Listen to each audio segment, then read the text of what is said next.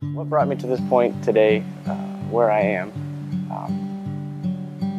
I was a churchgoer as a kid, as a teenager, and all of my adult life I've been a churchgoer. But today I wanted to make a conscious decision on my own as an adult to become baptized. Because I feel like I know now more what's entailed rather than being baptized as an infant. I just feel like I know where I need to go from now and want to take ownership of that relationship with Christ. A verse that I've always just kind of had with me from the time I was a teenager was Proverbs 27:17. Iron sharpens iron, so one man will sharpen another. That's something I've always had with me and always sought out in friends. And now I feel like I have those friends in the church that I can count on and that I need, and I also feel like they need me. So that's something that's just kind of stuck with me from the beginning to this point. What most excites me about a relationship with Jesus is just getting to know Him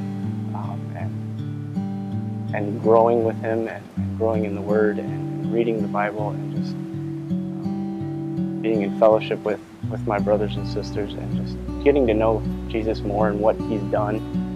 The most exciting thing for me in my future and my faith is bringing my kids up in church, seeing them excited on Sunday mornings, seeing them wanting to see their friends and getting to know Jesus. When Ella can recite me a verse, or is just excited to go to church on Sunday mornings, to me that's the most exciting thing right now. We started this whole series with ownership, and as soon as Pastor Tim said the word ownership, I knew that this sermon message was going to speak to me.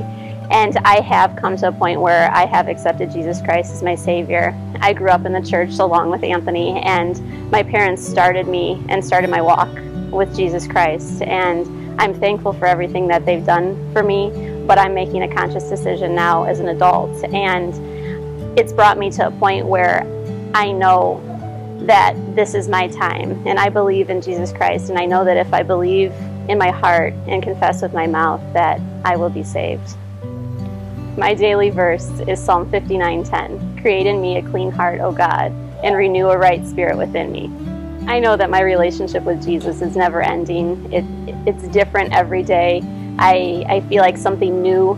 I see something new every day in my relationship with Jesus. I read something, I hear something. It's new every day. I'm excited about my faith in the future, seeing my kids grow, seeing my husband grow, and seeing us as a family grow together.